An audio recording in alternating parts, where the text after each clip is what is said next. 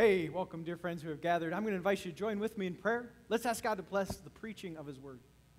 Heavenly Father, we've come to meet with you. And just as Peter, James, and John met with you on the Mount of Transfiguration, it was so good they didn't want to leave. Lord, I ask that your peace, your presence, your beauty would be on such display. It would be so good we would not want to leave. So bless the preaching of your Word. Help us to see Jesus. It's in His name we pray. Amen. So I am confident it is a good day today. That is because I get to eat a lot of food. It's picnic day. Welcome once again. Welcome once again. And you've come during our sermon series on Job. And though we're going to be real with suffering, we're also going to be real with the fact that Jesus wins, that grace wins, that He can bring peace to situations that are anything but peaceful, and strength to get us through.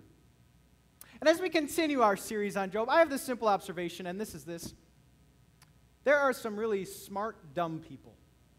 You know what I'm saying? There are some really smart, dumb people. Now, don't poke the next person next to you, eyes up here. But there are smart, dumb people. I remember being in college, and one of the classes I hated was philosophy. Anyone ever take philosophy? Yeah. And maybe your experience was like mine, where they used a lot of words, and they had a brilliant vocabulary, and yet they said nothing.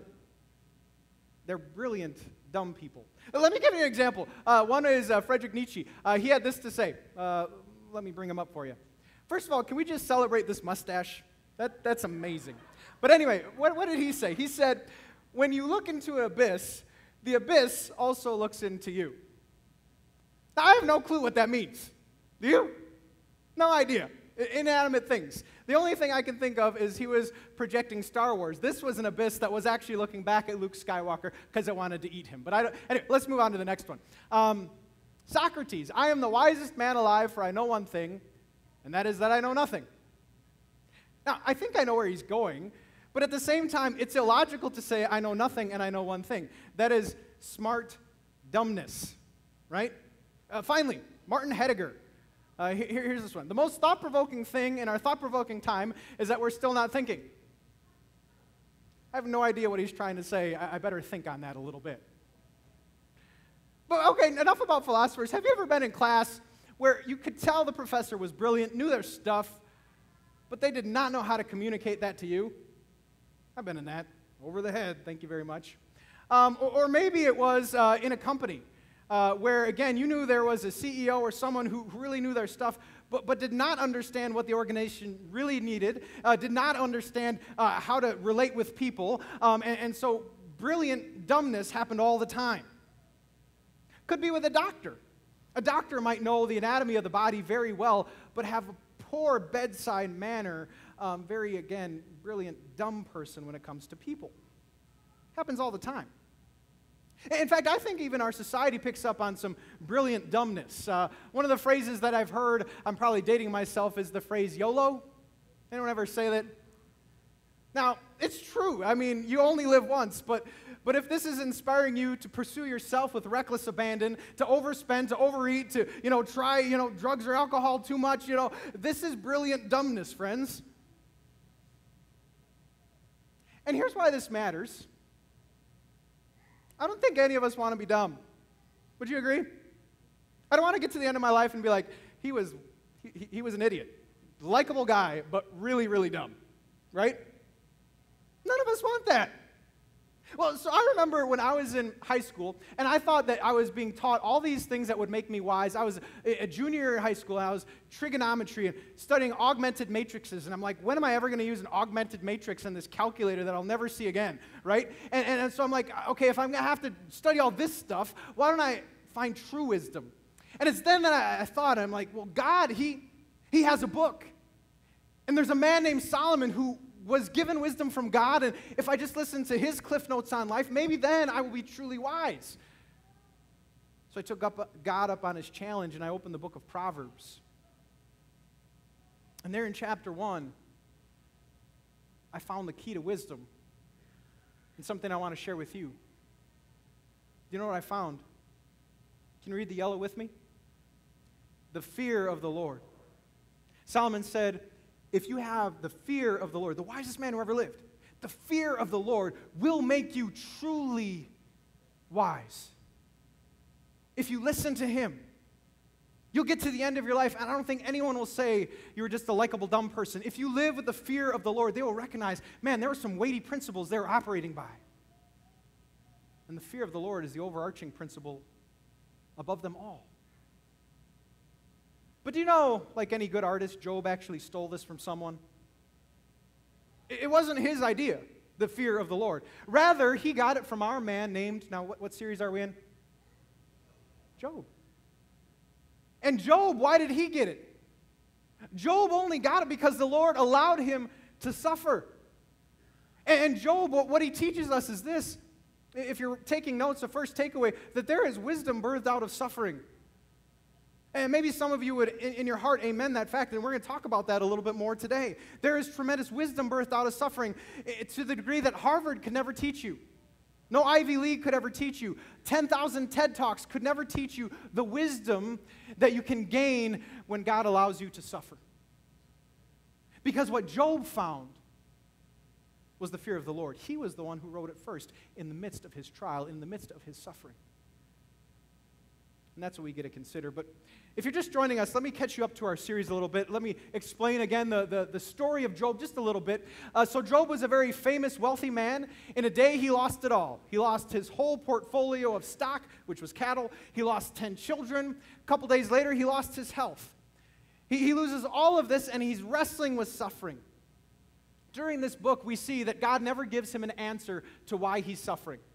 And so, spoiler alert, we never get an answer for why we're suffering. But we've been learning other things. For example, in one of our first weeks, we learned this, that God is worthy of love even apart from the blessings he bestows. When we suffer, we get a chance to praise God, not for what he's giving, but for who he is. Job said, the Lord gave, the Lord took away, the name of the Lord still be praised, still worthy of praise. We've been also learning this. God may permit suffering as a means of purifying and strengthening the soul in godliness. We talked about how when we're in miserable circumstances, sometimes something beautiful can be formed from that. The story of Horatio Spafford, who when he lost 4 daughters, wrote this magnificent song called It Is Well With My Soul. Job, who fought to say good things and said, shall we accept good and not bad from the Lord? Wise things coming out of suffering. It strengthens us. And the final thing that we need to dwell on a little bit in the next coming weeks is this principle. That God's thoughts and ways are moved by considerations too vast for the puny mind of man to comprehend. Now, please, if you're just joining us, if you're new to Christ, don't be offended by the puny mind of man comment. We just have this belief that there's a Father Creator God. That we were the clay and he was the one forming something from that clay. And this is something that we believe. So that's what we're going to get into today. So let's turn to the Word of God. Job chapter 28. It is the wisdom chapter in this book called Job, and we're going to pick it apart a little bit today, finding true wisdom. Here we go. It says, people assault the flinty rock with their hands. They lay bare the roots of the mountains. They tunnel through the rock. Their eyes see all its treasures. They search the sources of the rivers and bring hidden things to light. But where can wisdom be found? Where does understanding dwell? No mortal comprehends its worth. It cannot be found in the land of the living. AKA, you can mine for gold and diamonds, but you cannot mine for wisdom. Going on. The deep says it's not in me. The sea says it's not with me. It cannot be bought with the finest gold, nor can its price be weighed out in silver. So then, where does wisdom come from? Where does understanding dwell? It is hidden from the eyes of every living thing, concealed even from the birds in the sky. Death and destruction say only a rumor of it has reached our ears. But here's the key. God understands the way to it. He alone knows where it dwells, for he views the ends of the earth and sees everything under the heavens. When he established the force of the wind and measured out the waters, when he made a decree for the rain and a path for the thunderstorm, then he looked at wisdom and appraised it. He confirmed and tested it. And he said to the human race, to you and I, can you say this phrase again?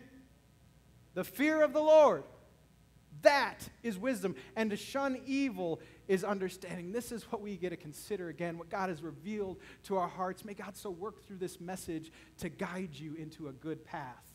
Now at this point, we have an opportunity to talk to our neighbor. Could you talk to your neighbor and tell them, don't be foolish, fear the Lord. Don't be foolish, fear the Lord. All right. Still with me? Can we dig in? We digging? So I believe that you can know a lot of information and still not be wise. And today is our cookout, and consider this. Someone could memorize the Betty Crocker cookbook, but does that make them a good cook? For example, I know the ingredients for French toast. You have 3 eggs, 3/4 cup milk. You have 1/8 tablespoon of salt, 1/4 tablespoon of vanilla extract, 1 tablespoon of sugar, a generous amount of cinnamon. But even though I know all of that, it doesn't mean that my French toast is going to come out golden brown, right? Or we think of the grill outside today. You might know that hamburgers and brats, they need to be heated up. It's not rocket science, you know? It's not rocket science. But there's a difference between just warming up something and expertly grilling with the crisscross pattern and just the right amount of pink. You know what I'm saying? Right. And so what we learn is, again, the difference between knowing facts and actually being wise. Well, as we turn to the Word of God, again it says, you know, you can mine for certain things. You can try to find wisdom, but it is different than just knowing information. Wisdom takes time. And it's something I would permit to you is this, that wisdom is gleaned from experience. That's what I would tell you. The first takeaway, that wisdom is gleaned from experience. It's only after you grill for a while. It's only after you cook French toast many times, and I can make it golden brown, by the way. I know that because I use that recipe, by the way. But it only comes with experience. Now, as we go back to our conversation of suffering, the experience of suffering, the experience of pain, can teach us some wonderful things if we allow it. Isn't that true? And I consider this when I turn to a favorite player of mine named Anthony Rizzo. Anyone know Anthony Rizzo? Sorry, Sox fans. Anthony Rizzo, you may know at age 18, was diagnosed with Hodgkin's lymphoma, a form of cancer. And while his career trajectory was going this way, it kind of halted everything, made him pause. Now, thankfully, we know he recovered. Anthony Rizzo is doing just fine. But what he learned is how valuable compassion is. How valuable it is to fight for other people who may be in similar circumstances. And so if you're taking notes again, wisdom, here we go, here's his foundation. The experience of suffering teaches us the wisdom of compassion.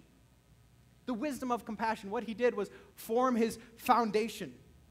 They just had a Laugh It Off for Cancer event where they raised $500,000 for those who were in similar circumstances. Why does he do that? Why is he inspired? Because he's been through suffering. Isn't it true?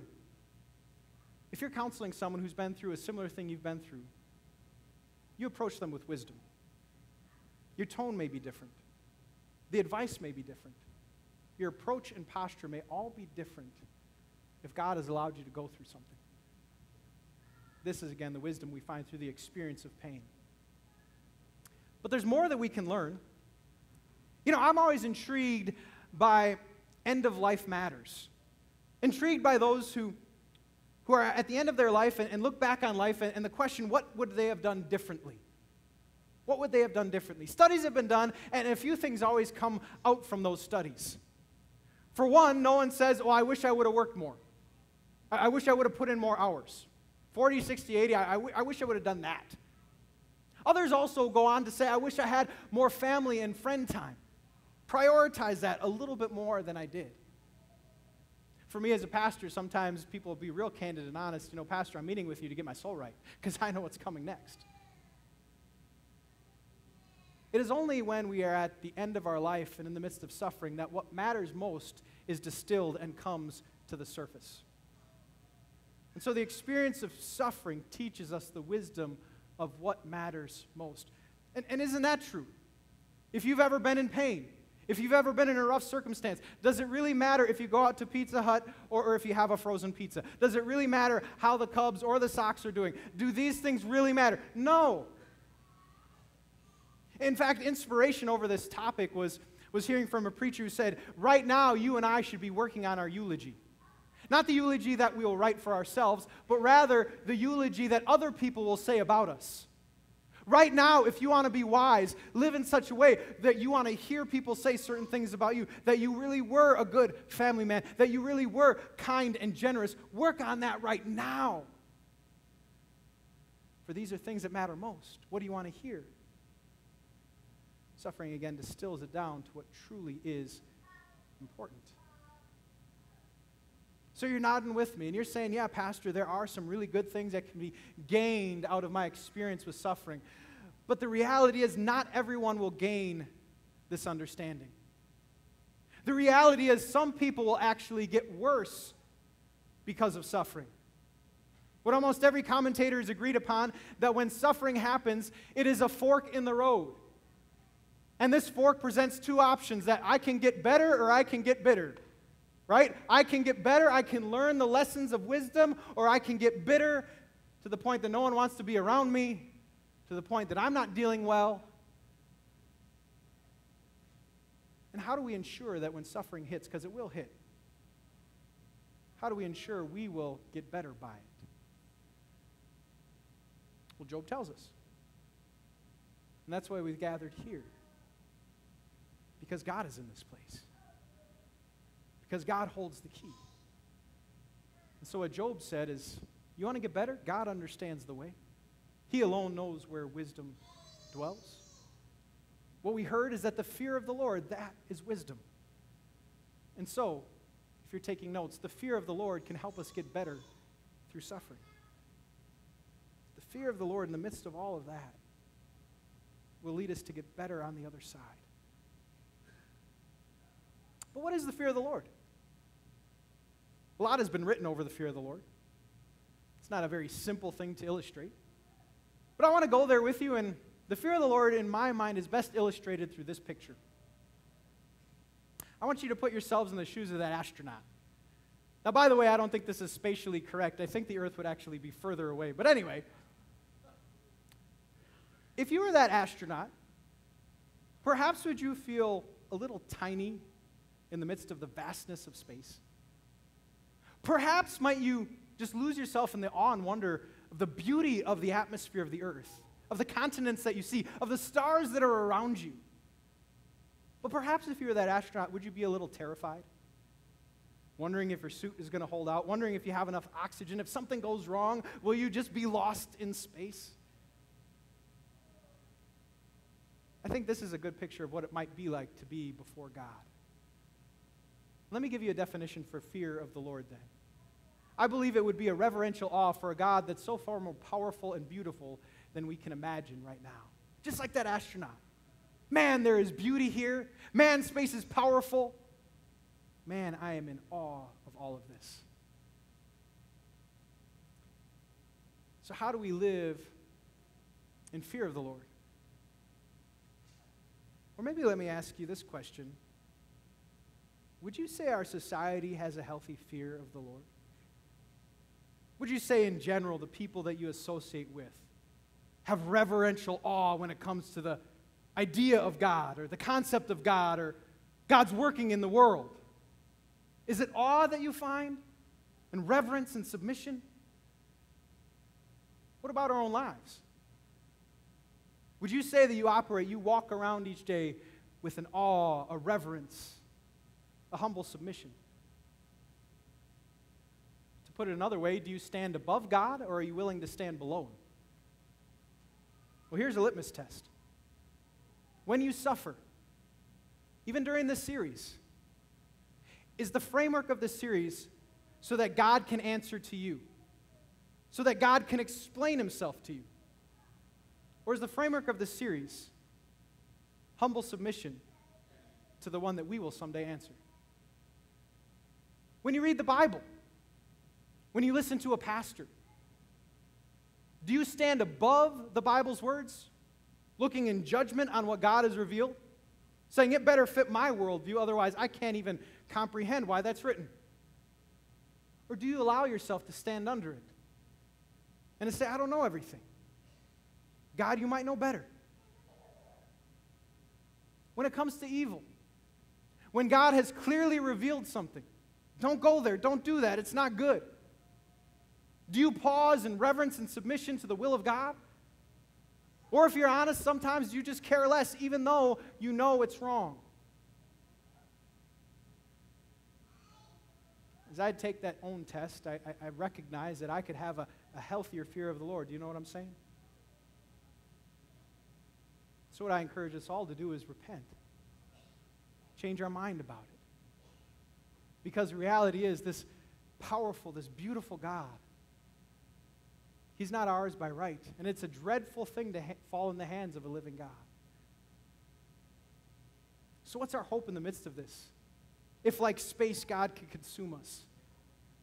How do we ever get to the point where we could love a God like this? Let me give you an answer there. The Bible tells us the reason we love Him, instead of just being terrified, it's this. We love because He first loved us. The way that you love Him, and don't just stand in dread, is you look at the face of Jesus Christ, and you see Him in the Garden of Gethsemane, and you see Him submitting to the Father's will, illustrating what the fear of the Lord is all about. And you remember He did that for you. You remember the cross and the beatings and the floggings. That was punishment paid so that we don't dread a powerful God. Rather, we live in peace and security as ones who have been set free through Jesus Christ. We look to Jesus. We don't take our eyes off of Him. In fact, I want you to know, if you're watching online, if you're new to Christ, He loves you more than you know right now. And His power, it's not used against you. Rather, it was used for you in Jesus Christ and through His resurrection. So we can approach this God, enjoying His beauty, enjoying His power, knowing that we're called the sons and daughters of God, and that we're forgiven for all of our missteps. But friends, as we considered the fear of the Lord and did a gut check of where we are in the timeline, what would it look like then if you and I went forward this day, a vision of the world, of Christians who just went out and said, I'm going to live with wisdom. I'm going to live with the fear of the Lord. What would that look like? Well, to talk about this, hard transition, I'm going to talk about air filters. And this is your friendly reminder that if you haven't replaced one of these, I think, every year or something like that? Maybe not. Air filters. What is the concept of air filters? Well, the concept is that as air is being pushed through, this thing is going to collect all the things that we don't want to breathe in. And there are many different levels of air filters, by the way. You can buy a $100 air filter that'll pretty much catch everything. But in general, it catches the dust and the pollen and the allergens and smog if you buy the fancy one. Where is smog, by the way? Anyway, but it catches all the stuff you don't want so that when you breathe in, you breathe only the purified air that you want, right? Life is like living with a filter, isn't it? And we have filters. And we use filters in order to try to be wise. And I think one of the most popular filter when it comes to how to live is this filter called family and friends. And many of you, this is your first choice for filters. The circle that you are in, what you grew up doing, the blueprint for your family, that is pretty much as information comes your way, it gets pumped out based on what your family did. That's one way to approach living. Well, there are other filters. Another filter that we have is culture, right? You could call it political correctness. You could call it what everyone else is doing. But culture. And based on what they deem appropriate, it's basically to pump out what you're going to do and find if there's a wise way to live. But finally, how would we live with the fear of the Lord? What would that filter look like? Well, I'm a simple man who believed that God, in a miraculous way, preserved His words and directives to us in this thing called the Bible. And I believe He had His hand in it. And so if you want a fear of the Lord filter, I believe it's a biblical one. I believe it's saying, God, based on all the information, based on all the things I could do, I'm going to let your Bible catch everything that is untrue and pump it out to what I actually do. Now, let's consider if this would truly lead to wisdom. Well, let's go to the family and friends one and judge it based on wisdom. Now, have you ever gotten advice from your family and it was really well-intentioned, but it was completely wrong? Anyone with me? It has happened more than once to me, right? And these are people who really love me, who really cared about me, and were completely wrong, right? So some of you know what I'm talking about.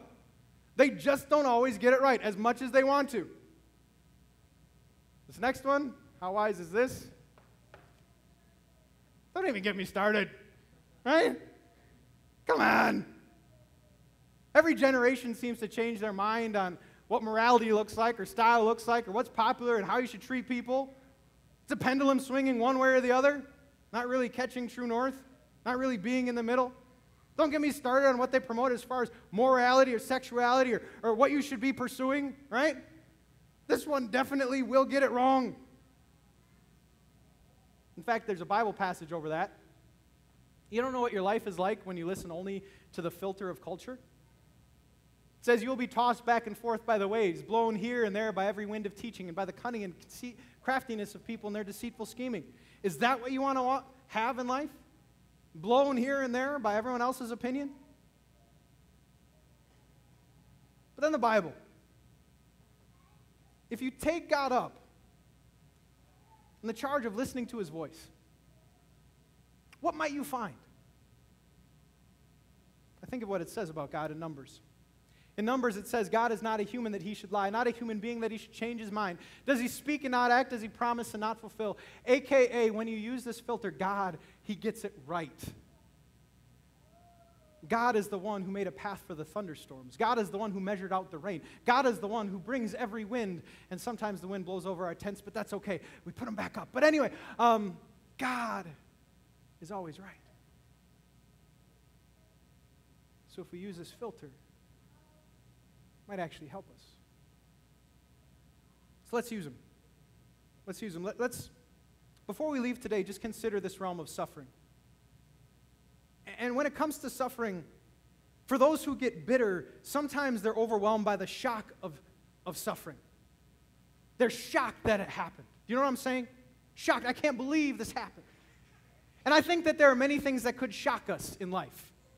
I think that whenever I'm merging into traffic and someone lets me in without a battle and even gives me a wave, that's shocking. When I see a guy in a romper, that's always shocking. But what I would permit to you that should not be shocking is that we suffer. But how do we get there? Why are we like, I can't believe it? Why?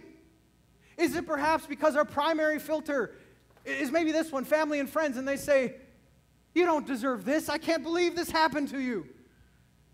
Very well-intentioned, but they're dumb, smart people. Or maybe it's our culture that says, you know what, you're a victim. You got to fight for your rights, but don't worry, in the meantime, what goes around comes around. That's not true, by the way. Grace breaks that up. Anyway, right? We're shocked because of culture.